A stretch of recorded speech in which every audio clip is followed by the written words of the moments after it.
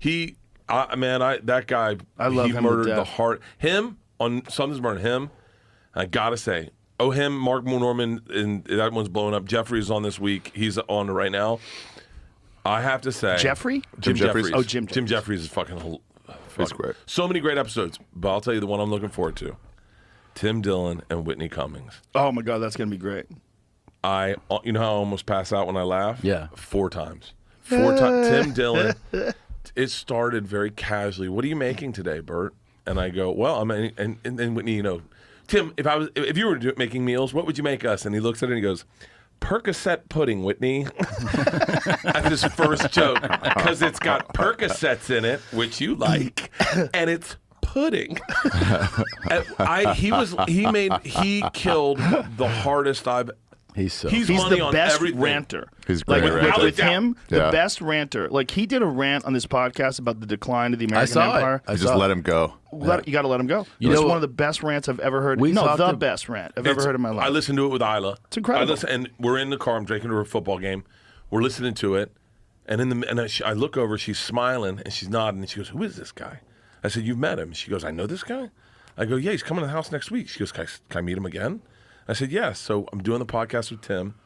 And Isla comes down. She's like, I go, hey, Tim, give Isla some life advice. And Tim just goes on a fucking, she's 16. Yeah. Da-da-da-da-da-da-da-da. He's so fucking quick.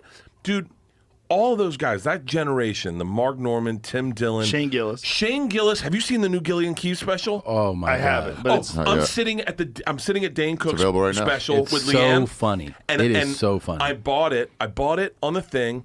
I'm sitting with Leanne, and we're watching his special before Dane's special starts, crying, laughing, and the people around me are looking over my shoulder, crying, fucking laughing.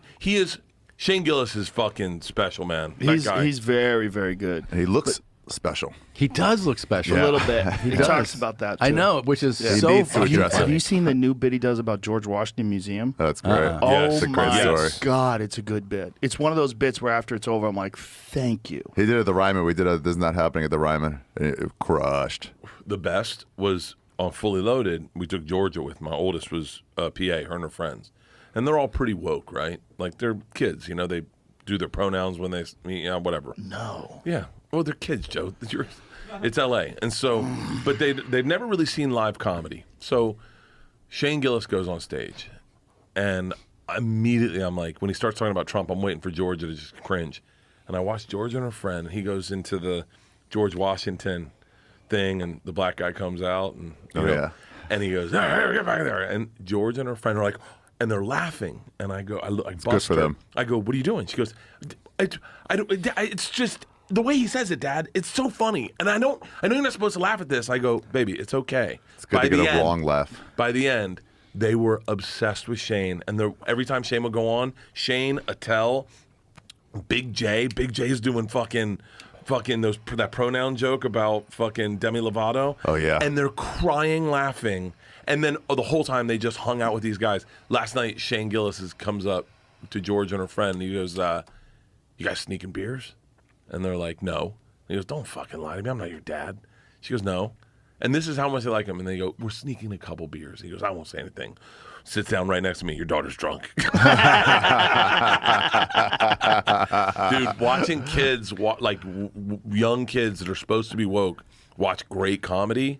Because they love the release. They don't get it. They love the release of laughing at something wrong. And they never get it. And they're like, oh, we've been missing this part. Well, you know why? It's because there's not a lot of it out there. Right. They're not exposed to it enough. You know, comedy, like the idea that is like, that it's bad to laugh at things that are obviously hilarious. It's like that this person has bad intentions when they're saying these things. That's not true. Yeah. It's funny. Yeah, it's a relief. Well, it's also like an unspoken agreement. Yes. Right? Yeah, we know it's bullshit. You come here to hear some wrong things. Shit. We know it's fake. It's just talking shit. Yeah. I mean, that's one of the things that infuriated me so much about people getting mad at Louis' leak set when that was all going down, where they were saying, you know, it's a workout set. Well, not only is it a workout set, it's exactly what he's always done. That was the part that was great when they were like, this guy's jumped. You know, he's gone MAGA. He's like, huh? Yeah, he's gone. Pure Louis and you were a fan before? This is exactly what he hasn't changed his philosophy on life at all. Yeah. It's just funny. He just says the things you're not supposed to say that are hilarious. Yeah.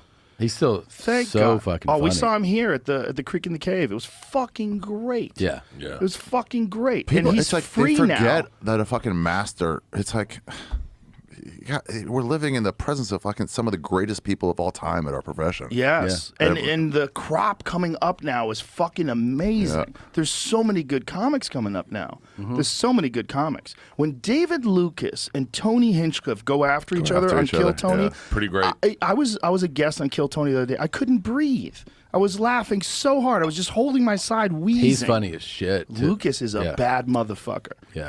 And he's so good at talking shit to Tony, and Tony's so good off the cuff. Tony's the best host of like that kind of a show that's ever existed. Like a live. He's so good, and he's been doing it so long now. He's so polished Quick, and so short tags, sharp. Oh my God, this is such a good time for comedy, man. That's why I'm so pumped to open up my club. Oh, I'm so excited. You got a date? Well, we're in the middle of it right now. Kerry Mitchell just sent me a photo of the new bar in the middle of the construction. It looks fucking great. Don't place show it looks to me. amazing. Don't show it to me. On my dick will get hard. Oh, you A will. bar. The place looks amazing. Yeah, I've seen. Yeah, it looks great. This You is, seen it, Bert? I come out for the first week. That's the bar. Oh, you're definitely coming out for the opening week, brother. That's Kerry at the bar. Well, it's being built right now. That's Mitzi's. Do opening week like when you don't know when? We don't know, but We it'll don't probably know. be somewhere around January. Give us a Do lot it of late notice. January. I'm going to be in Europe all January. Okay. I'll wait. I'll wait for you. I don't When are you give a doing fuck. Europe? Well, we're gonna have some soft openings anyway. We're gonna have some. I think I'm we're going in gonna- April too. Oh, maybe we'll we're gonna- fucking Where you guys meet up going? somewhere. That'd be